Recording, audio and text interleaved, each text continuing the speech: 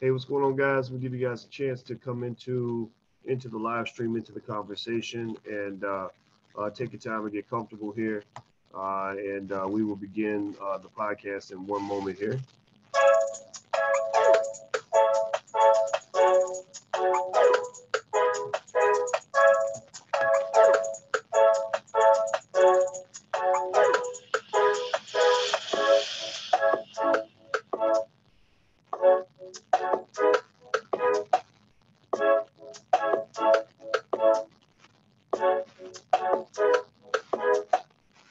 Can my side be firm? My side's super soft.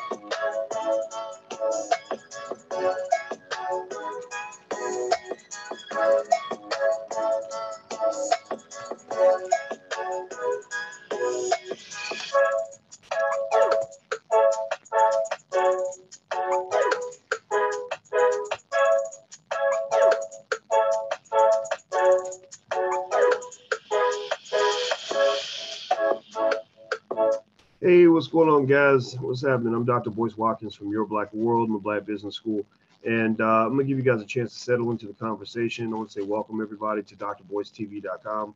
This is the home for intelligent Black people, and I see T Hill and Flash is Fresh TV is in here, and Legends of Sleepy Hollow and Bridget Thomas. How you doing? From Oakland. Shout out the city that you're from. Shout out what city that you're in. I want to say hello to everybody on Instagram. Instagram is the real Boyce Watkins. And I want to warn everybody in advance that my food, I'm in Louisville, Kentucky for the Diverse Entrepreneurship Summit, and my room service food is on its way, and they're going to knock on the door at any moment. And just so y'all know, I'm going to interrupt this conversation to go get my food. But fortunately, I've got some backup here to cover the situation while I grab my food. Is Dr. Rick Wallace. Rick is he's a psychotherapist, from what I understand. Or psychology is his thing. He understands a lot about the mind and how it affects Black people, and he's very interested in the Black community. And he's a very smart brother, and I'm very, very happy to have him. He's also coming to speak at the All Black National Convention this year, and so I would like to welcome my brother Rick Wallace. How you doing today, man? I'm great. Thanks for having me. Yes, I'm glad to have you. Glad to have you. Now, let me shout. I'm gonna shout out a couple of your cities before we get started. Let us know what city you're from. I see Legends of Sleepy Hollow from Brooklyn, Charles from Phoenix. Okay, Joan from Vietnam. Wow, that's. I don't think we have a lot of people from Vietnam that come through. We've had places like Pakistan and parts of China and stuff like that. But Vietnam, I haven't seen a Vietnam in a while. Bridget, how you doing?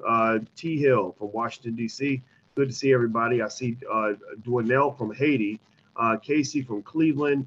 Let's see. I see Peterson, Detroit. What else? Dallas. From Chicago in Los Angeles, but also went to Moore High School in Louisville. Okay, so you're from the Ville. Great. Well, too bad. If you were here, I'd invite you to the Diverse Entrepreneurship Summit. If anybody wants to come see us today, you can go to drboycelouisville.com. And also, if you want to see Rick do his thing at the All Black National Convention, along with many, many other great people, go to allblacknationalconvention.com. Now, everybody, please hit the thumbs up button, share and subscribe button, and let's get this conversation started. Rick actually had some interesting things to say about Malik Yoba. Did anybody, yes or no? Give me a yes or no. Did anybody see the whole thing with Malik Yoba? Are you familiar with him? I assume everybody knows New York Undercover. If you've never, I never really watched the show, but I do know of the show. And I was actually gonna work on a project with Malik at one point. He just never came through. But is everybody familiar with what's going on with in terms of him, talking about being interested in transsexual women, and a lot of people kind of thought that was a little bit interesting that he was sort of doing this public confession, and then it became even more dramatic. So Rick has some interesting perspectives on it.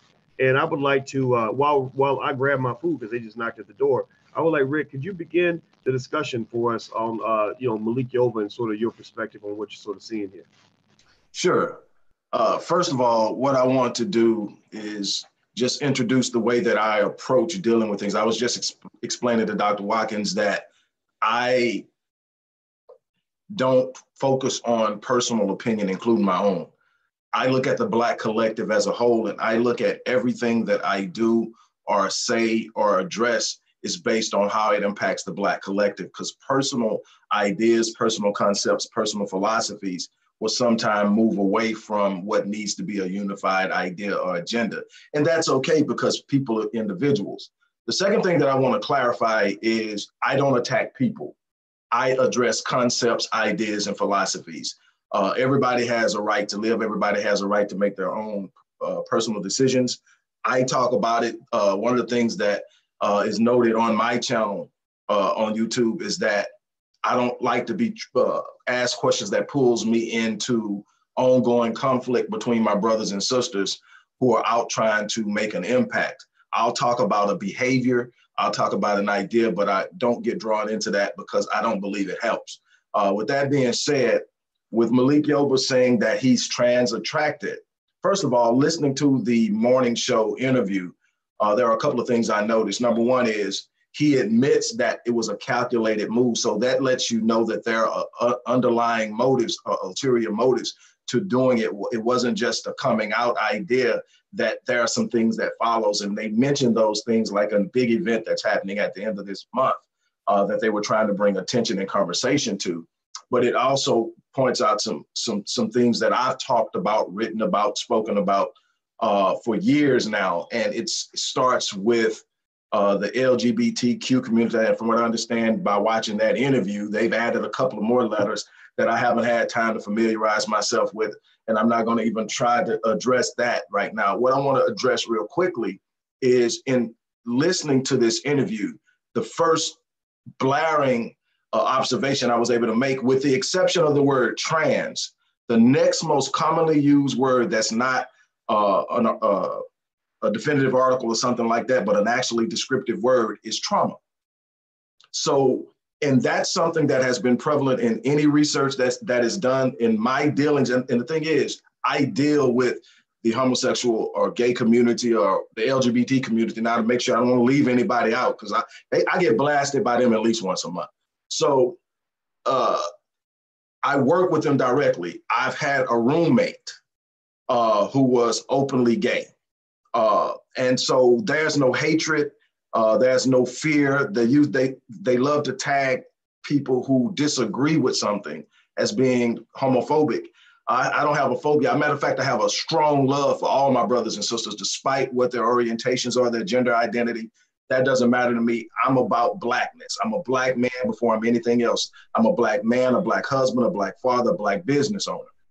So I love Black. But the thing that I've noticed in dealing with the community on my own is that is a highly pervasive common chord, which is trauma, predominantly in childhood, which is also recognized and known as adverse childhood experiences.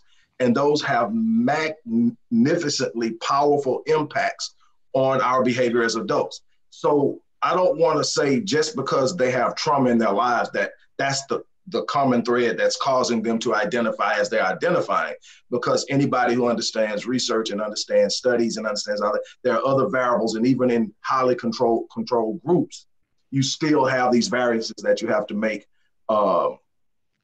give allowance for. What I'm saying is you can't ignore it. You can't ignore that trauma is almost always present, and it's almost always sexual abuse.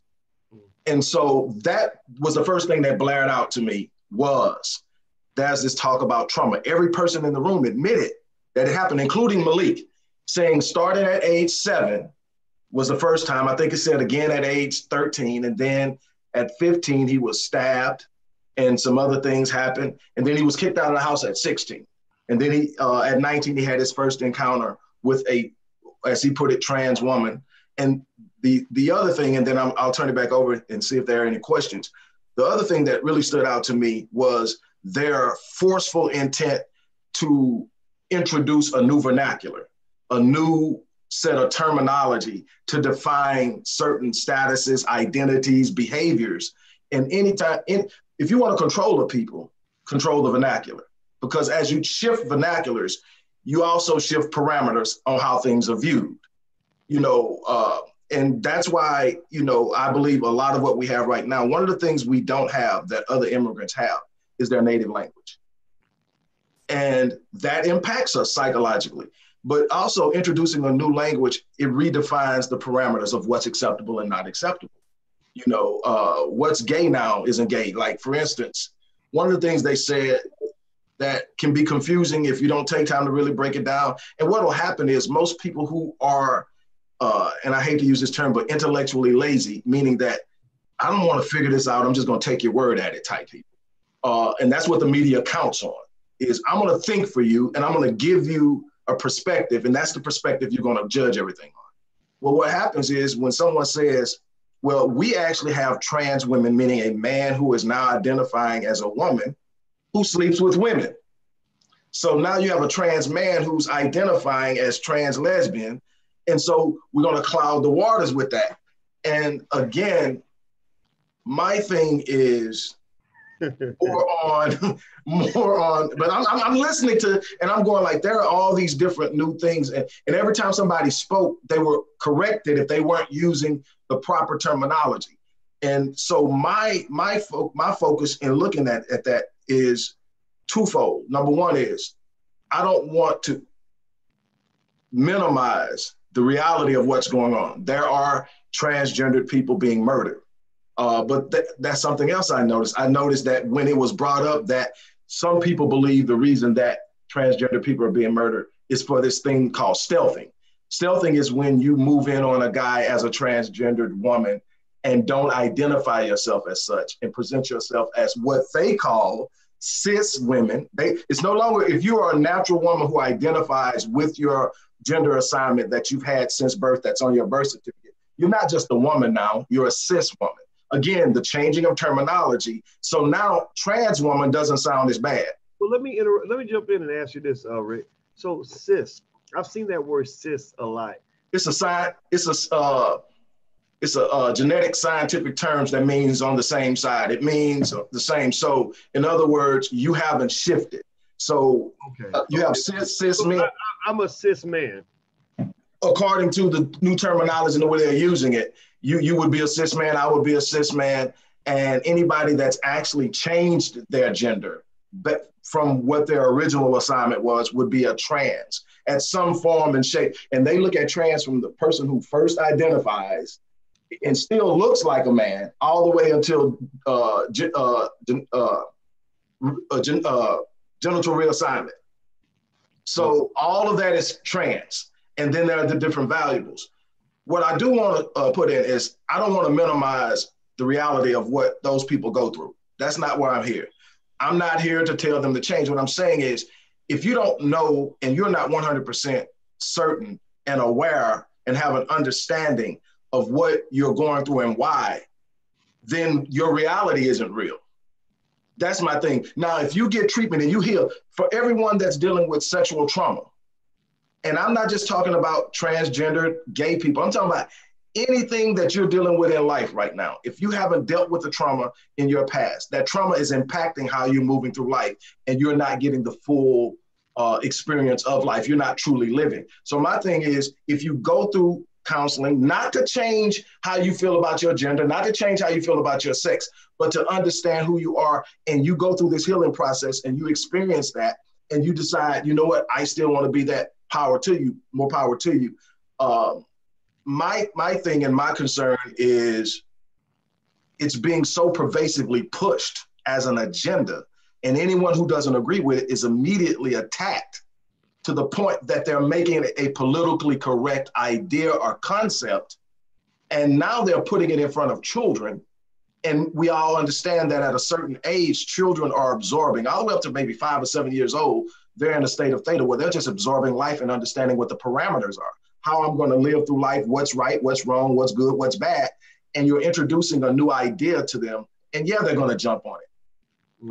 So that's a concern of mine. So, but I don't want to sit up and say, you know, I have no feelings. Like I say, I've worked with a number of people. I have more than a couple of people in my family who are part of that community. And I talk to them all the time. I talk to my former roommate all the time. We're still friends.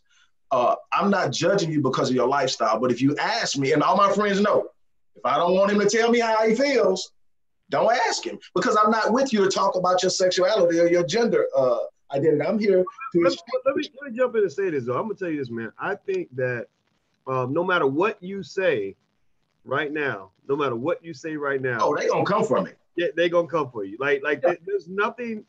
It's a simple agenda, right? It's like, agree with us or we're gonna fuck you up. Like, period. Like if you don't agree with us, we're going to make things up about you. We're going to attack you. We're going to try to put dirt on your name, do whatever we got to do, because it's all about a bullying kind of thing. It's like that. There is no room for that open dialogue that you refer to. And I think, and what I decided, man, was that it's just like, it is what it is. Like, I don't care who you're having sex with. I just want everybody here to know right now, point blank period. You can ask, get mad at me if you want, but the same way, I'm not going to go out and announce that I like black women with big booties.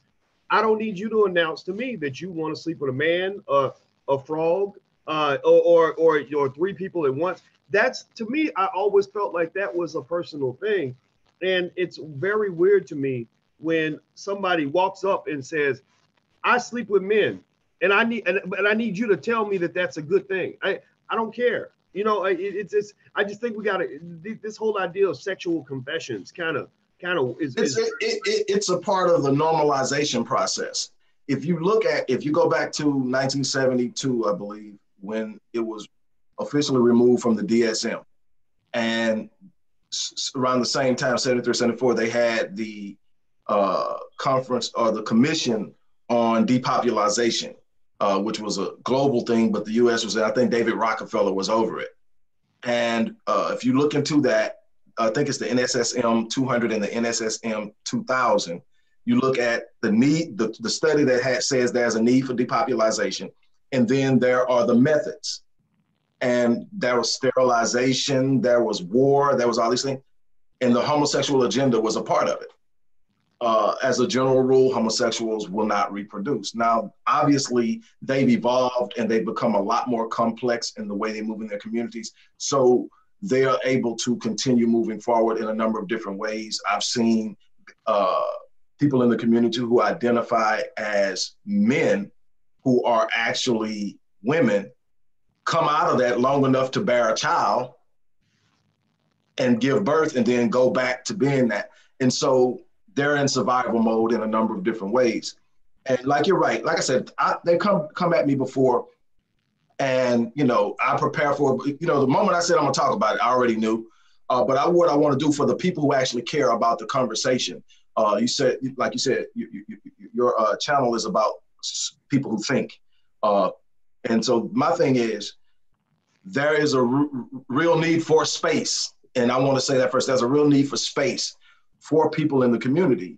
I don't believe in harming people because you disagree with what they're doing. I do believe in being open and transparent in how you live in your life with someone who is still functioning from a perspective of, you know, if you were a man at birth, you're a man now. If you're a woman at birth, you're a woman now.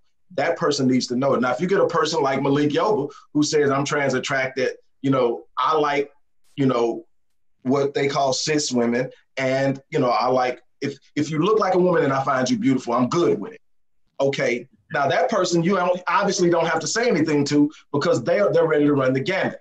But I believe that you have to do that. And I do believe that that is part of the problem. I also believe hatred is a part of the problem. I believe that when we see someone that doesn't think like us, that don't move like us, that don't hold the same values, we have been trained to be very, very hostile towards that as a means of protecting our own space, our own values and interests and principles. And it makes it very difficult to coexist.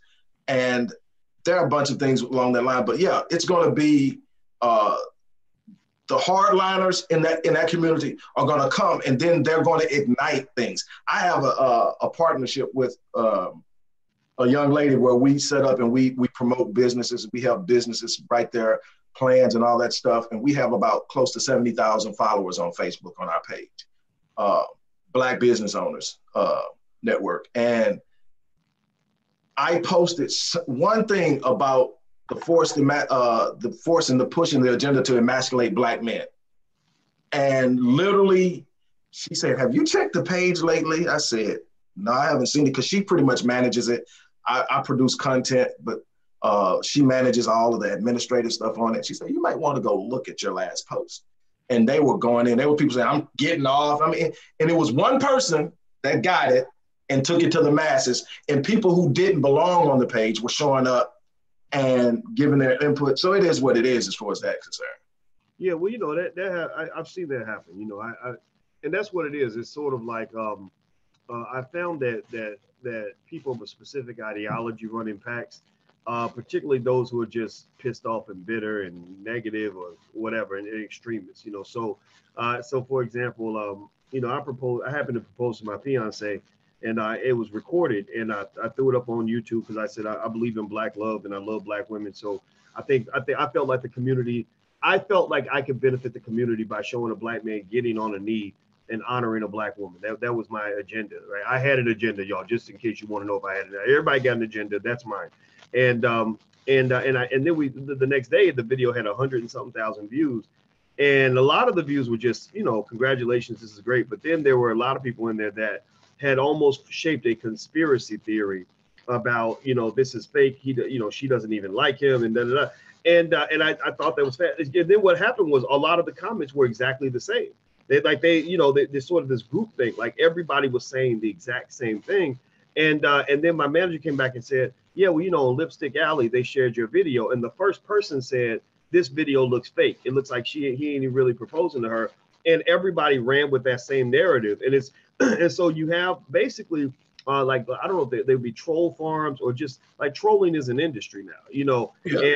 And so ultimately, I think what you just got hit by a swarm of trolls. You know, that happened to me. I had a bunch of feminists that did the same thing once, where, you know, I made one little comment and they all came in. And what was fascinating was that, again, all the comments were the same. I was like, this is really interesting. Like, these are not independent thinking people. These are people that are just repeating after each other. But I think part of my heart goes out to individuals like that, though, because maybe the reason they gather in that way is because they're hurting. They feel rejected by society. They feel like they're not getting the respect they deserve, and so you want to hear it out. But at the same time, it becomes a huge threat to freedom of speech, democracy, all these things. You know, like you see what they're doing to Dave Chappelle now. Now, let me ask you this, Dr. Wallace. By the way, I'm speaking to Mr. Rick Wallace. We're talking about Malik Yoba and everything else. Hit the thumbs up button if you haven't done that. And Rick is going to be at the All Black National Convention in Houston if you want to meet him in person, along with Jade Arendelle and everybody else. Go to allblacknationalconvention.com if you want to get a pass. So, Rick, let me ask you this, man. The Dave Chappelle thing. I thought the Dave Chappelle conversation on all of that was a breath of fresh air. Not because I agree, but because I'm happy when somebody says what's really on their mind, as opposed to trying to fit in this false box of political correctness. What were your thoughts on Dave Chappelle's skit, his whole routine, Sticks and Stones, if you happen to see any of it? And what do you think that kind of does for the conversation? First of all, it was brilliant. Brilliant in the writing, brilliant in the delivery, and challenging.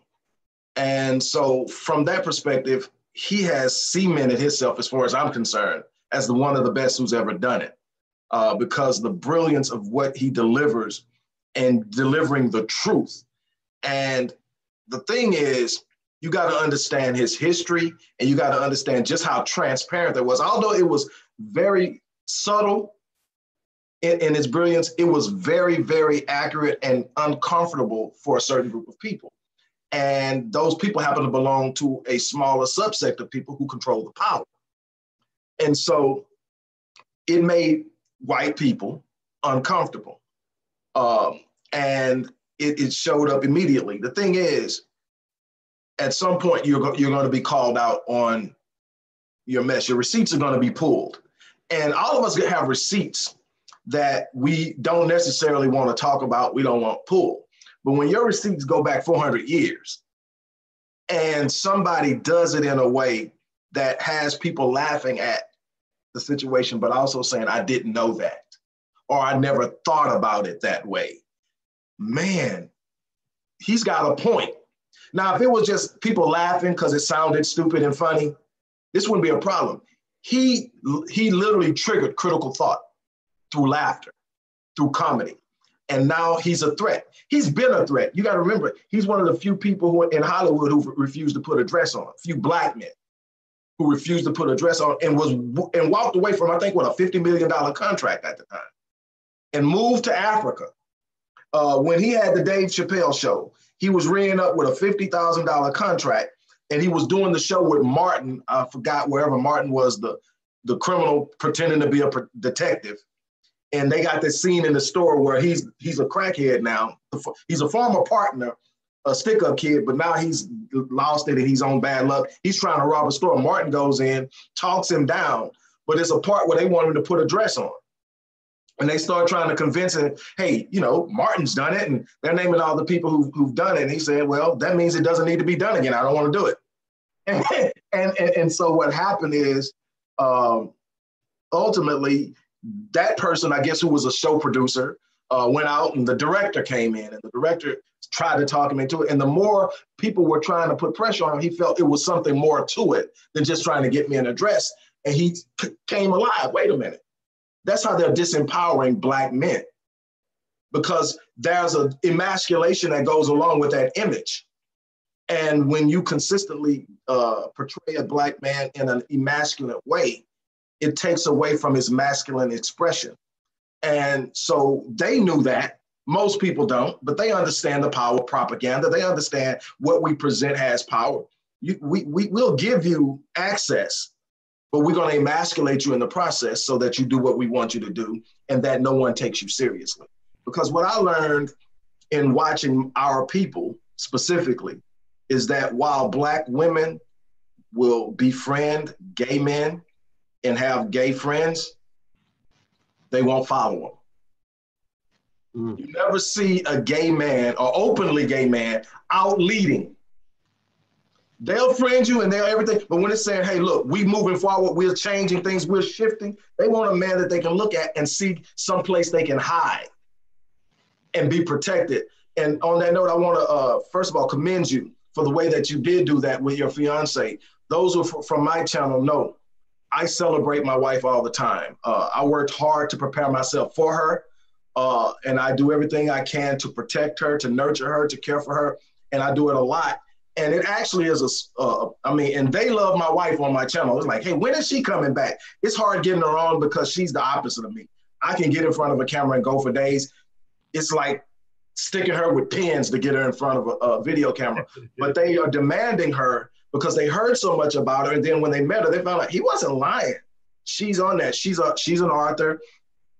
She is a childhood sexual abuse and rape survivor. How I met her is I counseled her. And then we broke our professional ties. She went her way. I went my way. She came back about a year. We started talking and I had spent a year with her. So I knew who she was as a person. We never dated. When she came back, we talked on the phone a couple of weeks and I say, I want to marry you.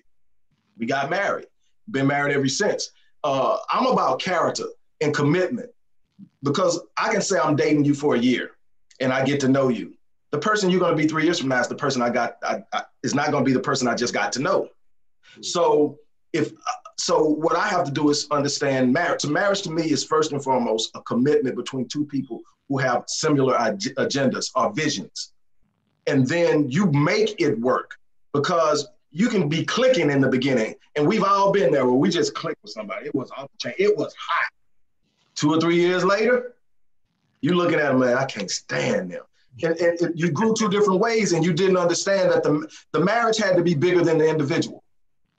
And so I commend you because that's to me something that needs to be out there. And the reason I do it is because I want people to know that it can be done because there's this big push to create the gap between the Black man and the Black woman. And so I want people to know that you can stand together and you can even have some philosophical differences, but if you have the same agenda and you're heading in the same way, you can make it work. So I commend you for that. I agree with you, man. I mean, I think that, the whole agenda to emasculate is, it's consistent. I mean, right. If you look at the history, you just see all the efforts to neutralize the threat. The masculine Black male is seen as a threat. And you go to Hollywood, and Hollywood I have my students read the book How the Jews Invented Hollywood, not in any sort of anti-Semitic way, but in a way to say, here's how you build an empire. When you're dealing with oppression, here's how you build an empire that fights back on the oppression. So I admire what they did with Hollywood, but at the same time, I want them to understand the darker aspect of that, in the sense that there was always an agenda. There's an agenda first to control the way the world sees you, and then you get to control how other people are seen. Because you control media.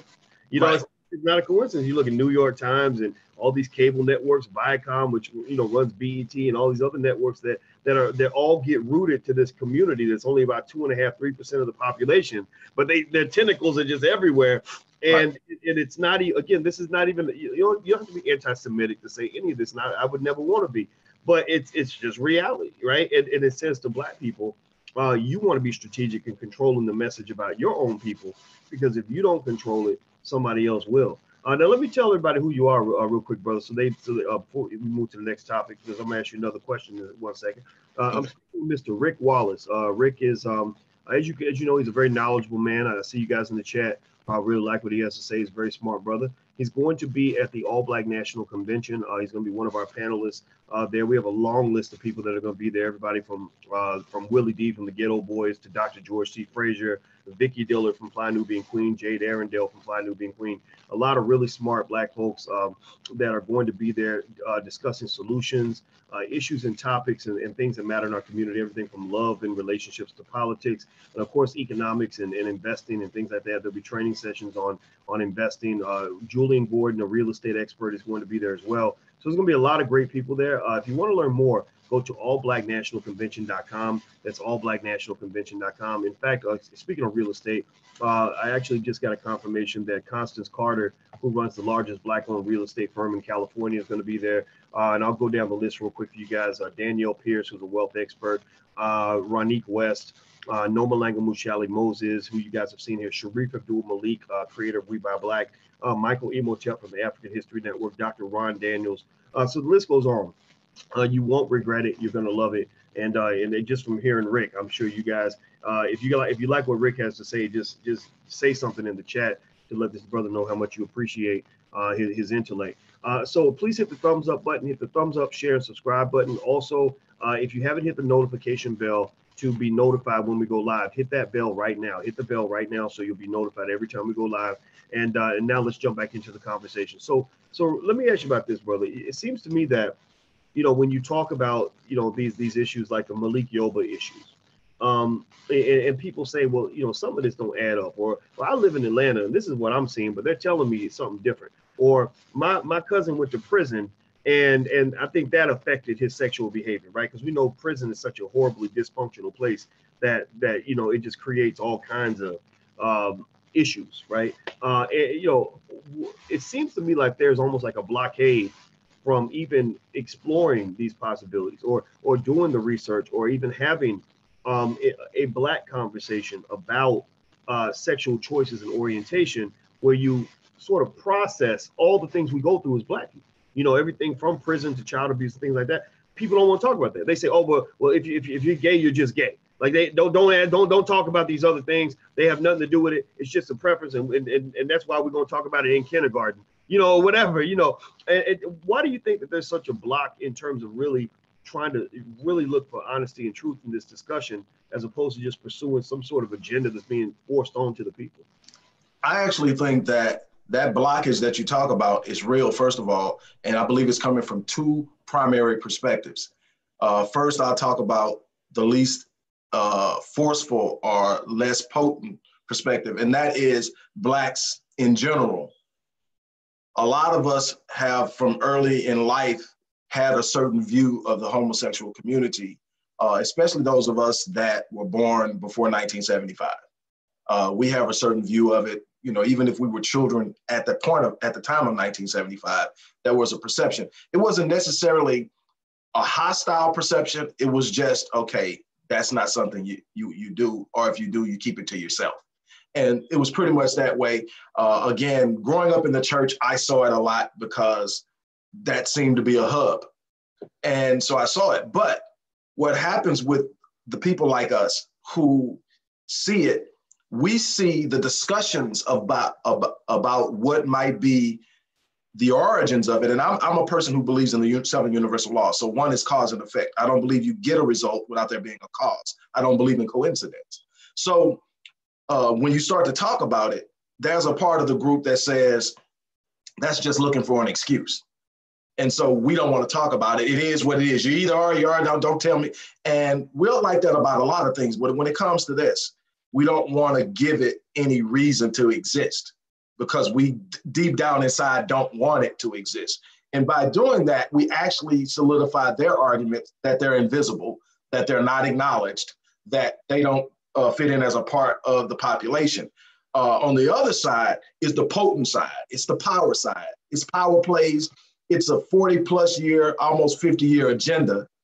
And it's the LGBTQ community that's saying, no, it's not that. It's not this. We simply have discovered inside of ourselves that we weren't who we were told we were.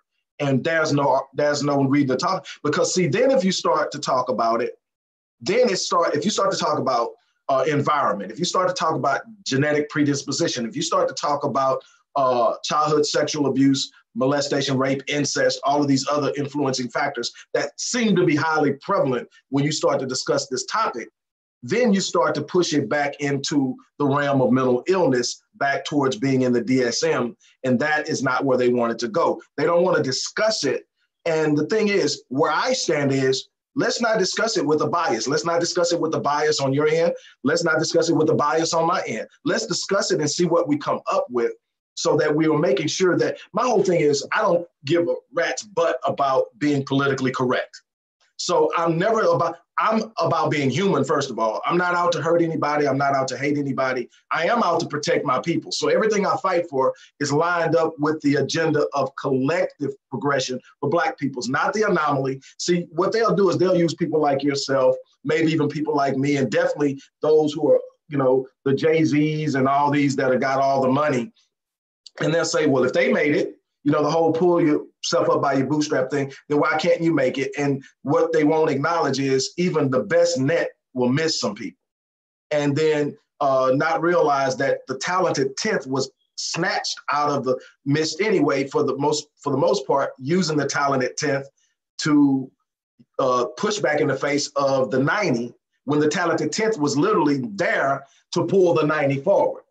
So they created a divide there. But in essence, when I look at this whole thing, I want to sit down and look at it and say, hey, let's come up with a solution of understanding this so that we can deal with it from a place of reality. But what I can't stand, and my hostility as it pertains to the LGBT, some of them letters, as it pertains to that, is not that you exist, because I'm not perfect. If I'm looking at this, at that as being imperfect, I'm not perfect.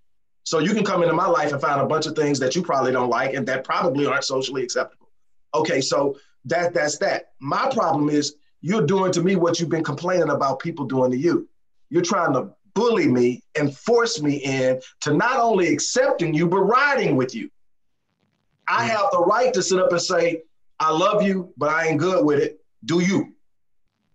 And if you left it at that, me and you don't have nothing to talk about. I don't pop up on my channel or on my posts or in my books talking about, we got to shut these gays down. That's not my thing is stop bullying. Stop trying to force people to see it your way. If you want to sit at the table and talk about it, you got to come with a non-biased perspective. And if you're not coming with a non-biased perspective, you can't even, you holding a doctorate, no, that you can't introduce your bias into your research. Mm-hmm. And yeah, so, I think it's a good point. I mean, I think that, and I don't know, it'd be interesting to see what the long-term fallout is, right? I guess every movement has a backlash, but I feel that, when I think back to when Obama was named by Newsweek as the first gay president, because he did so much to advance the agenda, I think that there was a bitterness, I think a resentment from a big chunk of the country that felt that the Democratic Party had gone just so far to the left, and to the point where they were demonizing good people. They didn't do anything to anybody. Like my mama goes to church several times a week. And she got pissed off because she said, "Why is people calling us homophobic just because I believe what's in my Bible? We know there's gay people in the church. We don't mess with them. They don't mess with us. Everybody loves each other. I just can't agree because of something I believe in already. Right. And but yet there was this whole conversation. Black people are homophobic. Whatever. And I think a lot of people were very upset about that. And I'm gonna tell you the truth. I'm gonna say this point blank. I know Black people who voted for Trump just because they said, I'm not supporting all that agenda that's forced on me anymore. And so I believe that, so when people try to talk about, well, where did Trump come from? How did he get all this power? I'm kind of like, well, I think that you might have contributed to that by ignoring so many people in exchange for sort of believing that because you are part of the liberal elite and you got all this power, you got some all these media outlets, that you can shape the narrative and shape the thinking, just force that on people. Right. What are your thoughts on that, bro? No, I totally agree. And here's the scary thing about the Trump statement that you made. If nothing changes, dude's coming back for a second term. As we're looking now, if nothing changes, the Democrats have not done anything to present someone that can present a new reality that is better than what they brought to the table the last time. They're still thinking they can run on, we're not as bad as him. Yeah. And what they don't get is people, when they voted for him, all the stuff that we talk about that he does, he was doing it and had been brought out on it. The whole way he talks about women, that was brought out before the election, and he was voted in predominantly by white women. So you're not going to convince them that this isn't the guy when you don't have a person that's totally different than anything they've seen before. And you're going to have to address some topics that are on the table that have never been addressed before. And status quo is not going to do it for the Democrats. The lesser of two evils doesn't work for this generation. And what made Trump, to me, very influential in the entire political scope, and very few people have paid attention to it. He showed that you don't have to have a black bloc vote to win the presidency. Mm. He showed that you don't have to go out and pursue blacks, and you're going to get some, but the vast majority are not, and you still do it. What he pandered to was fear, fear and anger.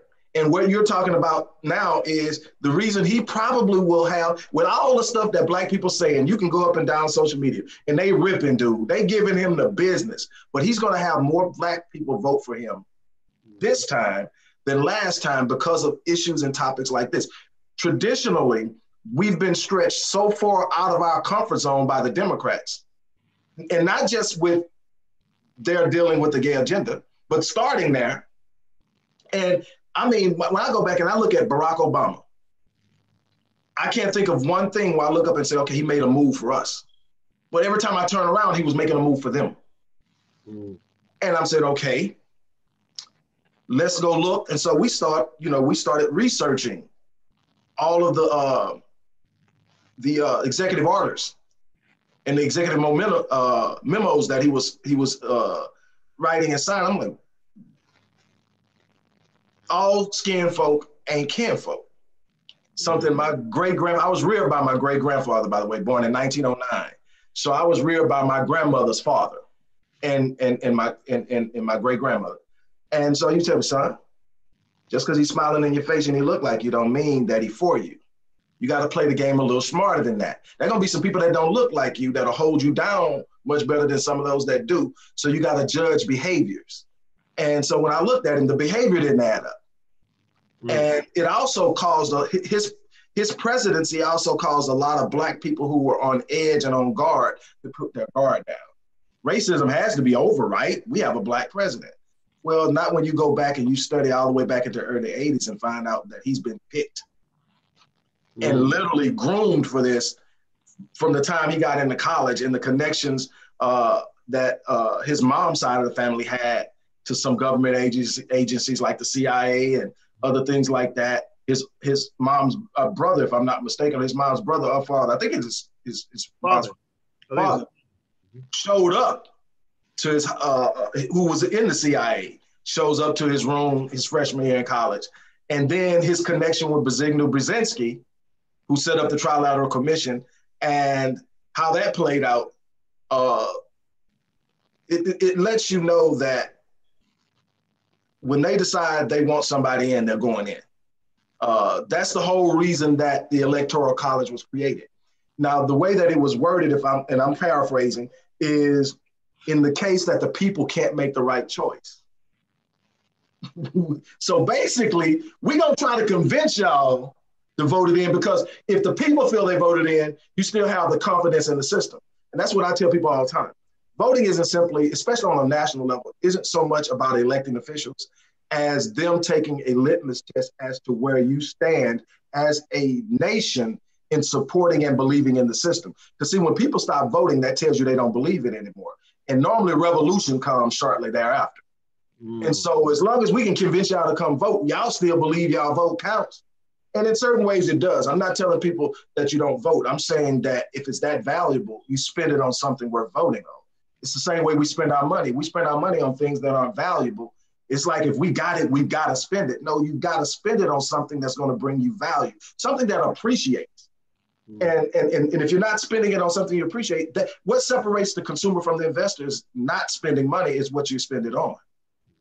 That's right. And so that's the thing. I'm not going to go out and vote for anybody in the Democratic Party solely because they're not him. I'm not voting for him either, but I'm not going to go out and vote for anybody that I see that doesn't address specifically what I'm concerned about. I'm gonna have to see policies and agendas, something I can hold you to, so that when the next time comes around, if you ain't followed through, I can put the X on you, and I'm not gonna vote for you.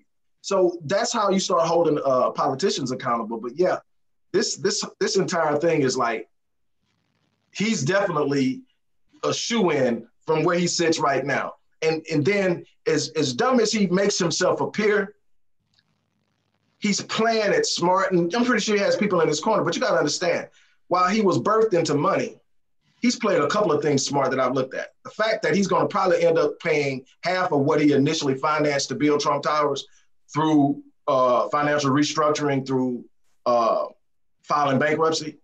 Because every time he files, I think he's done it like 3 times so far, he files, he restructures, reorganizes the debt, lowers the debt in an agreement, then comes back. That part that he got negotiated off, he doesn't have to pay that he initially had to pay. He's going to get it for half the price. Most people are going to say he's a poor businessman because he filed bankruptcy. No, that's how they end up keeping their money and getting stuff for less, while we don't figure the things out. And it's just about stuff like that. But even with his moves where everybody's about to lose their mind with this trade war with China,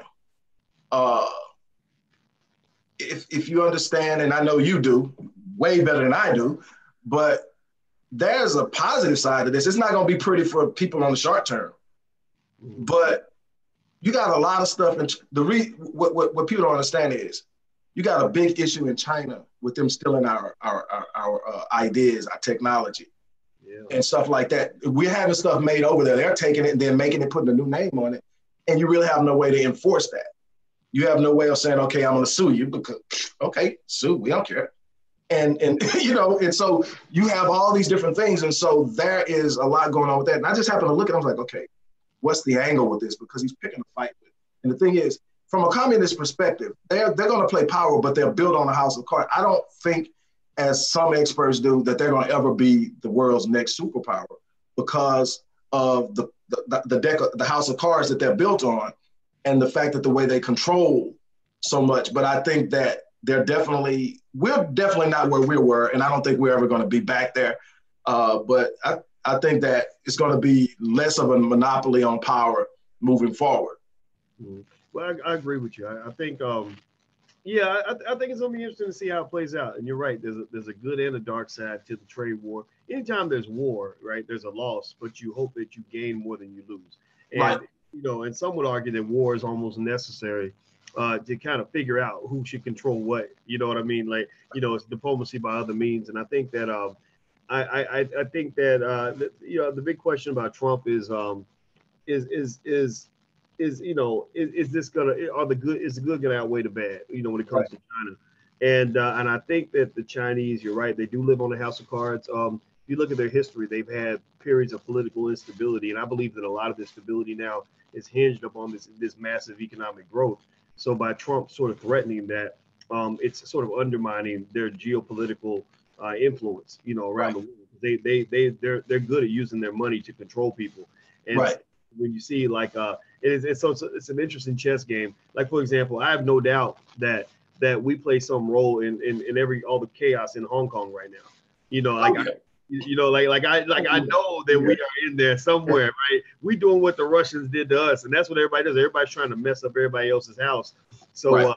it's gonna be interesting to see how it plays out, man. So let me ask you a final question, brother. By the way, I want everybody to know I'm speaking to Rick Wallace, Dr. Rick Wallace. He is he's a smart guy. He knows a lot of things about psychology and as well as many other areas. And he's actually coming to the All Black National Convention. This is my first time speaking to the brother. Won't be my last time. And I hope you guys will do this for me. Please hit the thumbs up button right now if you haven't done that. Please hit the share, subscribe button. Hello to everybody on Instagram. The Instagram is The Real Boyce Watkins. If you're on YouTube, hit that notification bell so you'll be notified when we go live.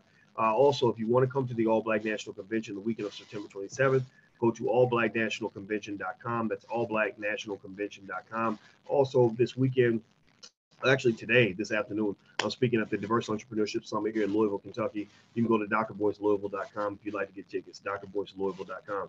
So let me ask you this, man, just in terms of just a final closing thought, circling back to the whole, Malik Yoba conversation. I think I'll tell you, man, I'll confess. I sometimes I was talking to my mother yesterday. Actually, I talk to my mother as much as possible because I just believe in giving people their flowers while they're here.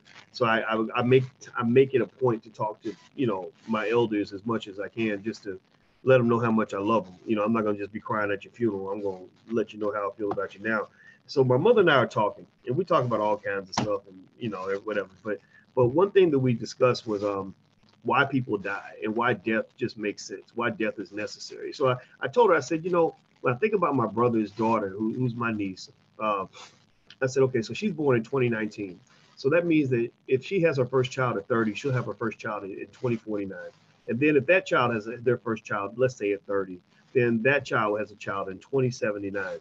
And so I said, okay, so that would be my brother's grandchild and then great grandchild, and that child will get to see the 22nd century, right? So I'm visualizing that, and I said, what if they invented a drug that allowed us to live, to the year 2079, or to the year 2100, like how would I fit in that world? And I told my mother, I said, I don't think I'd want to live that long because I would be a dinosaur. Like I would literally, the way I view the world would be so different from everybody else. And it made me start thinking about people like my grandfather, who's 92. And I'm like, how in the world can you feel normal, in this world when you grew up in his world, where everything was so different and the ideas are constantly changing? They're going to keep on changing, and they'll be doing shit in the year 2100 that most of us cannot even relate to on any level. We're going to think it's just flat out crazy. And Right. So I guess the thought is, how do we balance between being open-minded and accepting change without just signing on for any crazy thing anybody brings along? Because I'll tell you, man, all these conversations about sexuality and gender and everything else, it's confusing people. I don't know. Give me a yes or no, guys, if you know what I'm talking about. Did you see that the other day, man, where somebody came out and said that there were 100 different genders? And I'm just like, what the fuck is that? Like, I don't understand. Give me something on that. Well, to answer the question, how do you evolve? Like I said, I don't think I want to live that long. Matter of fact, I know I don't. How do you adjust to that? How do you determine what's acceptable, what's not acceptable? I call it character and evolution. You're going to have to evolve in how things are done. You're going to have to evolve in how things are presented, but you don't have to evolve in your standards and what you declare is right for you. You don't have to evolve in that. You have to evolve. For instance, my standard says that your standard says you need your mom so many times a week. Now, over time, that's changed how you do it. You know, it's, especially if she's, you know, somebody that's up on it, and you've went from calling on a landline to calling on a analog cell phone to calling on a digital cell phone to probably FaceTiming. And that's changed, but it's still the same standard. So that's the first part. And so that's the part of it. Another thing to me is I believe in the spiritual nature. I believe that the closer you become in oneness with the Most High, and however you see it, I don't tell people what to believe. I don't say you got to be a Christian, you got to be a Muslim, you got to be Buddhist or whatever. I'm saying that there's a connectivity and a higher level of conscious. And the way that I view it is that this consciousness exists everywhere, knows everything, and is there. And when you are in tune with the Most High, you don't have to have, that's where the admonitions of Ma'at came from. Before there was ever the 10 commandments that said, thou shalt not, there were the admonitions of Ma'at that says, I have not, because I already knew I wasn't supposed to. So I have not. And so the way that happens is this direct connectivity with the Most High, with God, to where I don't have to ask or have rules or protocols in place to tell me this isn't something I need to do. There's something inside of you planted in each person that the more you clean yourself, the more you detoxify, the more you're able to commune on this high level of consciousness. And you simply know this ain't for me. I can't roll with that. I know it's the trend. I know everybody on it, but I can't roll with it. And be okay with it. I'm not here to tell you not to roll with it. I'm just not gonna roll with it.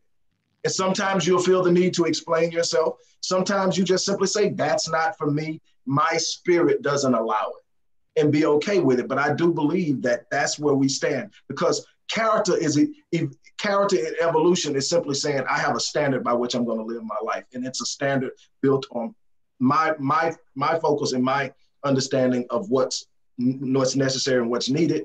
And I don't need to align it with anyone else. This is who I am. And I can evolve in how I live it based on technology. And I'm gonna say this and I'll be done. I can't remember who said it, but at the beginning of the turning of this century, there was a philosopher, a great mind and thinker. Somebody, it's just not coming to me. But they said that in the past, illiteracy was the inability to read or write. But moving forward in the future, illiteracy will be the inability to learn, unlearn, and relearn.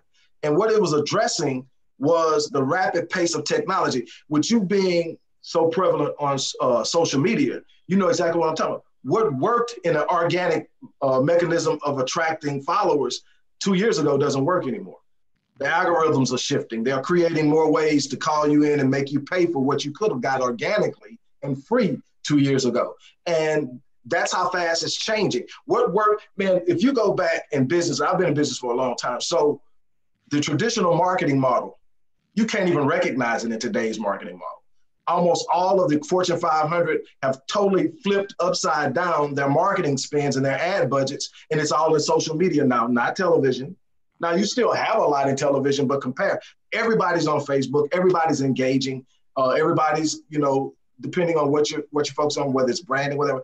Instagram is blowing up, and it's unbelievable in that way. So the same thing is happening in every other aspect. How we communicate with each other is changing. Some for the good, some for the bad. I think that the personal, direct engagement of looking face to face is something that's lacking, and it's showing up in our personal behaviors. It's making us more callous. But at the same point, now I can talk to anybody anywhere in the world, and there's not even an international charge anymore. I like that. And so it's unbelievable. But yes, moving forward, that's something that we've got to be aware of. We got to be aware of that things are going to change, but standards don't. All right. Everybody, this is Rick Wallace. Rick is a very smart brother, as you guys can tell. And he is going to be at the All Black National Convention in Houston the weekend of September 27th. So if you are Black every single day of the week and twice on Sundays, then you should go to allblacknationalconvention.com and come out, because we are going to have a great weekend, lots of learning, lots of great conversations. And hit the thumbs up button, share, subscribe, hit the notification bell, hit that bell so you'll be notified when we go live. So last but not least, Rick, I'm gonna end this conversation between two educated brothers by asking you a very ignorant question. And I want everybody to give me a yes or no on this. Malik Yoba famously said, "I'm not gay. I just like women with breasts and penises." So yes or no? Does that mean he's gay, or not? What do you guys think? What do you think, Rick? I'm sure you have a more nuanced answer, but I'd be But curious. straightforward. That sounded good. I can't buy it. So, if you're asking me if that's homosexual behavior, I have to say yes. Really? Yes. Okay. I'm gonna look at. I'll let you know what the comments are. Let me see. I see a lot of yeses. I have not seen a no yet. Okay. Wait. Aviolar says no. Okay. Good. It's okay. The diversity perspective is great. Right. When I heard that, I'm not saying I'm right, because again, that's something that's evolving in definition. Because a lot of those definitions that were given in that interview were definitely different than the definitions that I grew up with of what is and what is. And so it totally changes the dialogue, because based on what they're saying, he's not gay because he's attracted to a certain image. Because it looks like a woman, that makes him not gay, despite the fact that genetically they are a male. So, that I guess you can call it perspective. But if I had to answer that question, I would say, from where I'm sitting, that would be considered to me to be homosexual. Yeah. I mean, because if you are a gay man who has a boyfriend and you want the boyfriend to be feminine, right? You had, because we know that happens. I'm not dissing it; just is what it is, right? You're still gay. You just want a feminine. In the gender role thing, I at least from what I've seen, I'm not even gonna pretend like I'm an expert on none of this, but it seems that sometimes you do see these gender roles emerging, and because I have people in my family that are part of that community, so I show that respect, and sometimes I'll just ask those ignorant old uncle questions like, okay, can you explain this thing to me, because I really want to understand. It's not because I'm trying to be mean. I would never be mean to them because I love them, but it's like, so why did this happen this way, and what usually happens? And they school me on it, and I like that safe space to be able to ask those questions without being accused of anything. Right. I think that's extremely important, that they also understand that you're going to have people who are deeply embedded in their beliefs and how they view things. And so if you're expecting them to come at you the way you see you, it's going to always be conflict. You got to, just like you want people to give you space, you're going to have to give people space. And then you create the dialogue in the space. All right, well, I love it, man. Well, you know what? This has been a very pleasant conversation. I appreciate you sharing your brilliant mind with us, man. Everybody, once again, I want everybody to go look him up, Mr. Rick Wallace. He is a very smart brother. He has a very good YouTube channel. I've seen the channel myself, and also his website. I'm gonna give you guys a website. It's is it the Odyssey Project.top? Is that correct? No, the Odyssey Project 21.top. Okay, the Odyssey Project 21.top. I didn't know that .top was an extension, but they got so many of them now. It's like genders, right? We got 100 genders and 100 extensions. All right, so the Odyssey Project 21.top. That's where you can go follow up on his work, and you can also see him at the All Black National Convention. And I look forward to meeting you there myself, brother. Thank you very much for your time. It's been an absolute pleasure. Thanks for having me. Absolutely. All right, everybody. You guys have a great day. Hit the thumbs up button before you go. Share, subscribe, and hit that notification bell so that you'll know when we go live. And you guys have a great day. We love you, and we will see you soon. Take care. Peace.